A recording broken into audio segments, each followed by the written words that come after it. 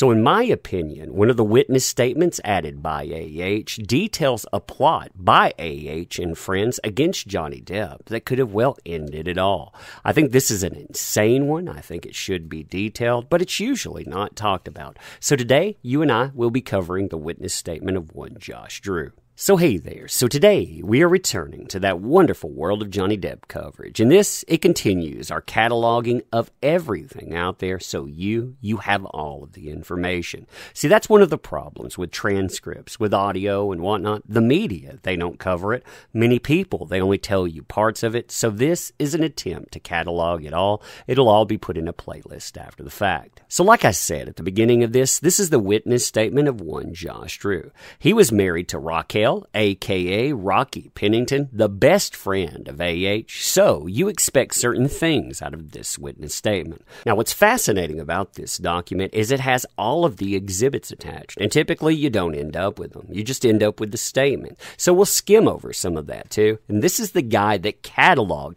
all of those pictures of A.H. Oh, yeah, and you can tell when he took them that he was trying to lay down a narrative. Like I said, it's pretty interesting, and especially when we get to the conspiracy adding part. So, gives us his name. He told us he's a hospitality development consultant, and then he promises that all of this stuff, it's going to be factual, and that he would actually make a statement, and he would testify if needed. So I met A.H. and Johnny Depp when I started dating Raquel, a.k.a. Rocky Pennington. Rocky and I later got married, but have since divorced. I was deposed on the 19th of November, 2019 by Johnny Depp and A.H.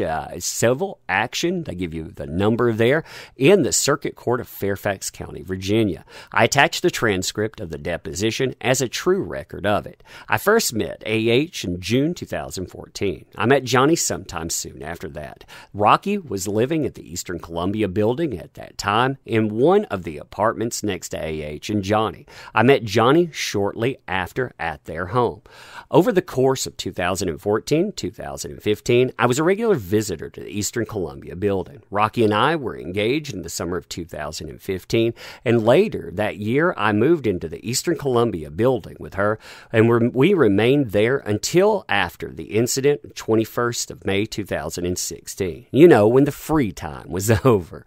Over this period, I spent a lot of time with A.H. there. I also saw Johnny regularly and spent time hanging out with both of them. I wonder how he feels about the backstabbing after he paid for everything, by the way. Continuing, I have had very limited contact with A.H. in the past 2 years since my divorce. I have not been in contact with Johnny. I consider myself to be independent from both parties.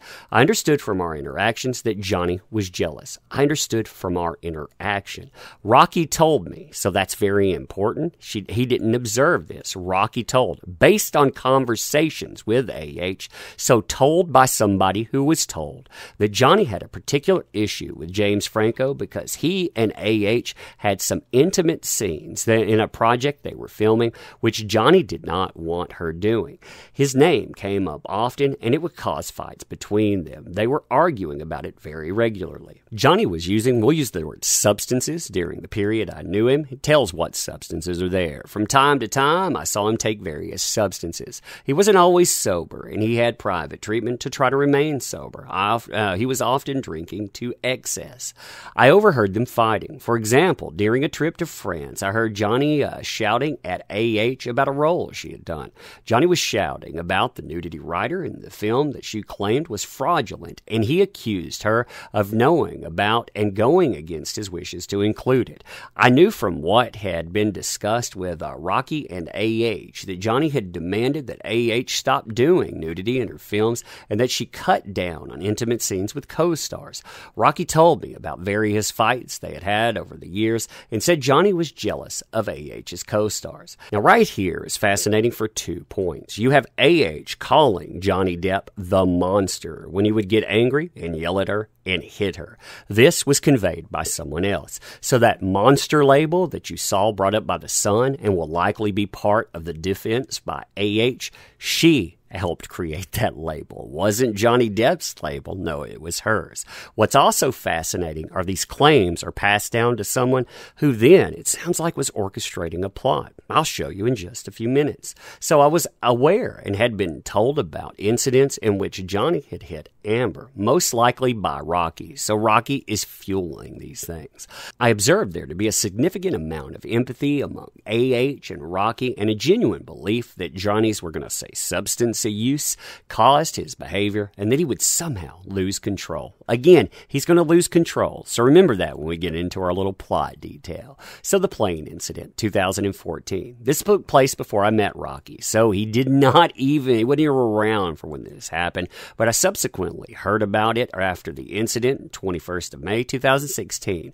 Rocky told me that Johnny had kicked AH on a plane after a fight about one of her projects.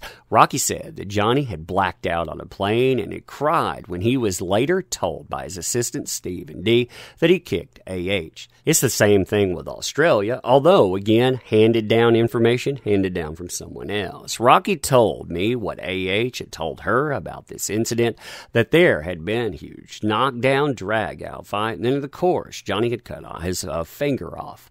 So December 15th, Los Angeles. Rocky was due to meet AH that evening, and when she hadn't had a response to her text messages, she let herself into PH3 to go looking for AH to check on her.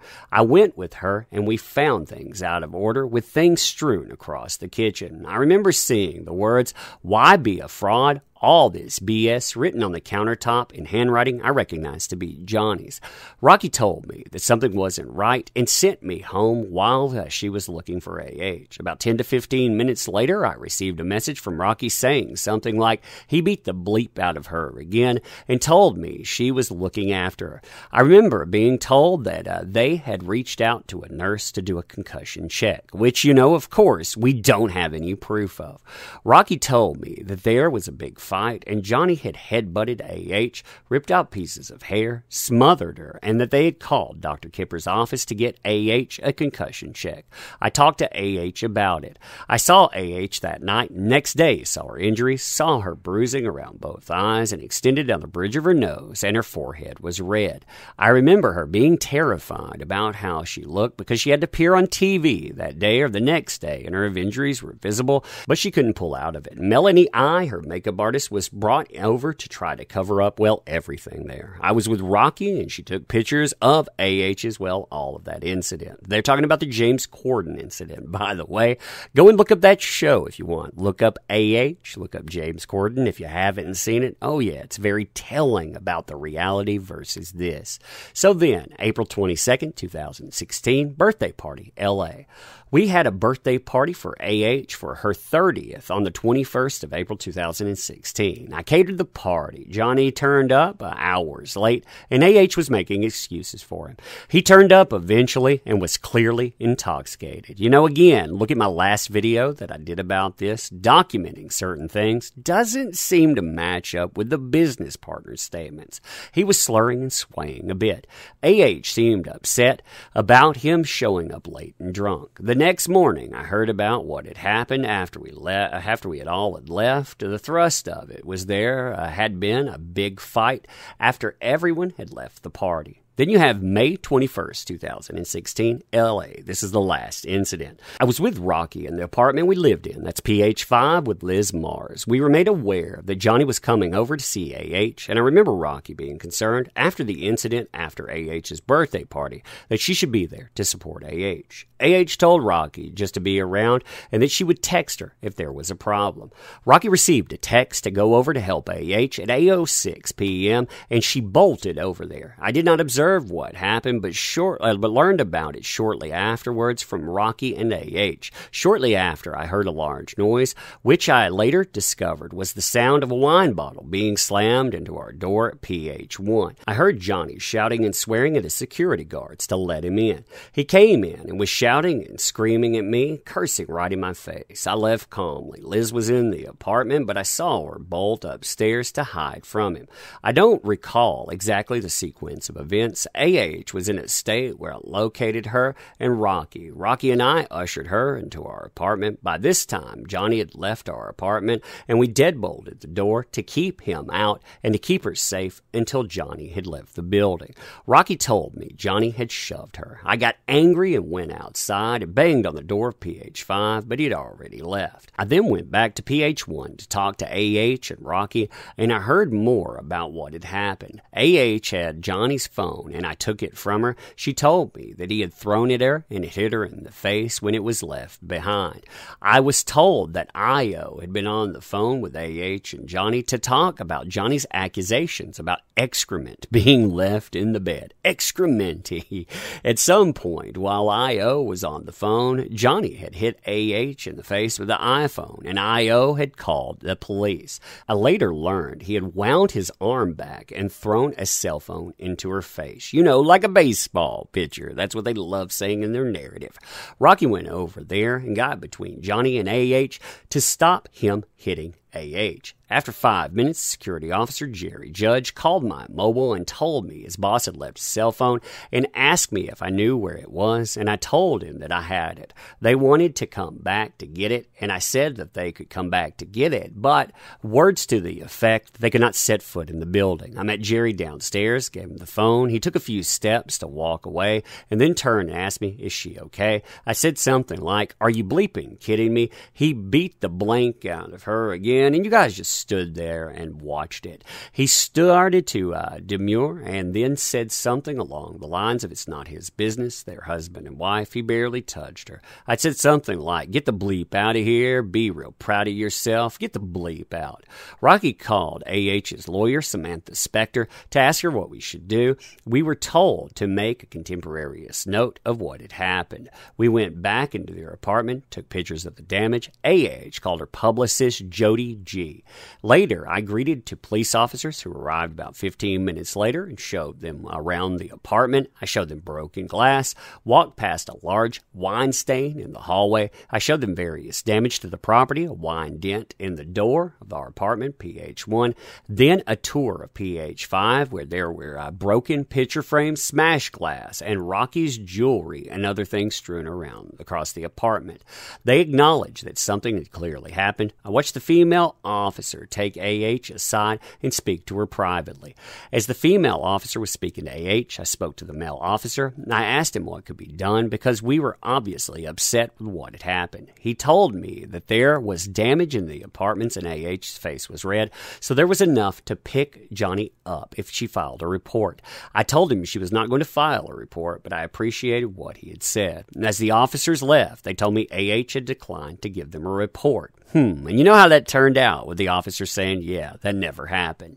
So after this, we cleaned up some of the broken glass in PH3 was on the kitchen floor so the dogs wouldn't be hurt. Other things like piles of books strewn about was left as it was. I greeted a second set of officers who arrived and told them there had already been police visit and showed them the business card. They said they had to do a check of the property. I took them for a walk through the apartment and they spoke with A.H. in private. The next day, Rocky had a jewelry show, so I cleared my schedule so I could be there to help A.H. if she needed it and to be with her so she wouldn't be alone and so I could make sure she was safe. I remember seeing the marks on A.H., a red mark and a small bruise on her cheekbone, and red marks just above the eyebrow. She also had some swelling.